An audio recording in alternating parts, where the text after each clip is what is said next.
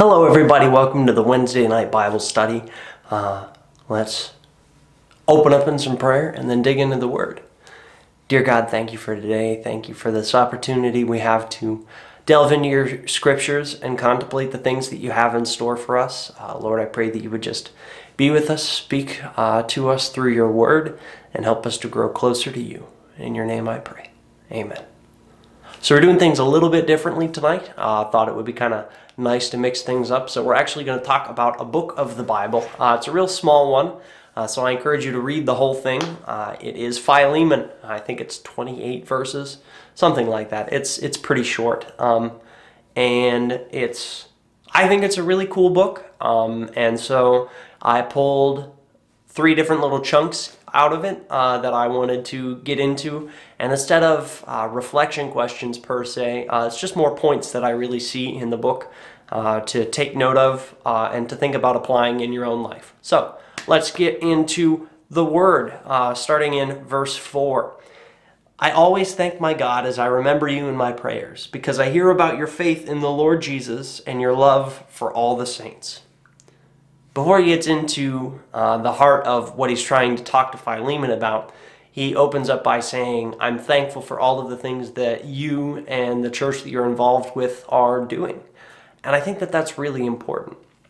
I feel like oftentimes when we ask for something or we're trying to confront someone about a problem, we can focus on the issue at hand and not make them feel important. I know that one of those kind of church phrases is love the sinner, hate the sin. But oftentimes we don't really do a good job at discerning between those two things. We need to make sure that we're confronting people about issues with love and validating them as a person, helping them to know that they're loved, that they're valued, and that we appreciate them for who they are. Next thing is verses 8 through 10. Therefore, although in Christ I could be bold and order you to do what you ought to do, yet I appeal to you on the basis of love. I then, as Paul, an old man and now also a prisoner of Christ Jesus, I appeal to you for my son Onesimus, who became my son while I was in chains.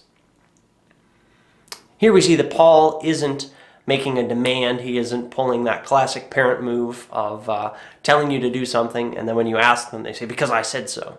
Paul isn't making this a power play. Paul is saying, I could just boss you around. I have that authority. I am the Apostle Paul. But instead, I'm going to ask you nicely because I love you, because I see some problems here, but because I know you. I trust you, and I'm just going to ask you to do this, to do what's right. And I think that that's a powerful thing, to recognize that we can do that. We can open up to people, we can point out these things, and we can say, hey, I love you. And I want to encourage you to make this change because it's what's right. And I think that that's something that we can really take note of for our own selves. And the last point that I've got for you guys tonight is verses 18 and 19.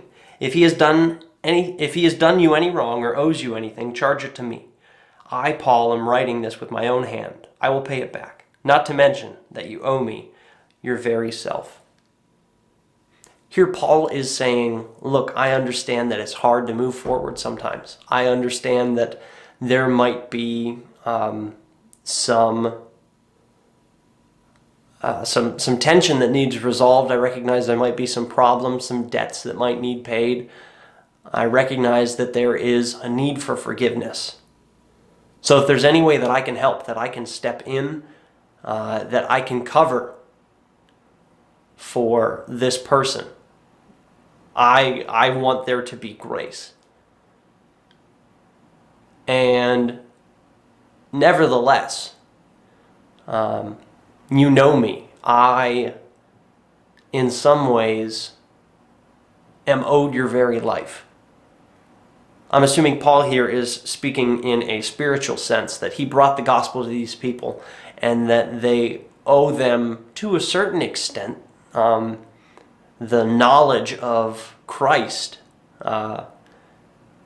And therefore, if you wanted to extrapolate it, their salvation. Again, it's not that Paul saved them. Obviously, that is something that can only be done through the Holy Spirit. But Paul brought them that knowledge. And Paul's saying, you owe me your very life. I'm not going to hold that over your head. But remember who I am. Recognize why I'm asking this of you. I'm not going to get into the details because I want you guys to read this scripture for yourselves. It's the book of Philemon. You can read it in 5 minutes. And it's a really powerful book about forgiveness, about reconciliation, and about what the body of Christ is supposed to look like. So I highly encourage you to delve into that and to think about how this can affect our own relationships within the church. Recognizing needs for forgiveness, recognizing how we can step up and support one another, even in conflicts. So, I hope you guys have a blessed week. I hope that this Bible study was something a little bit different than our regular run-of-the-mill Wednesday night Bible studies. And I hope you liked it. Have a blessed day, and let's enjoy some worship.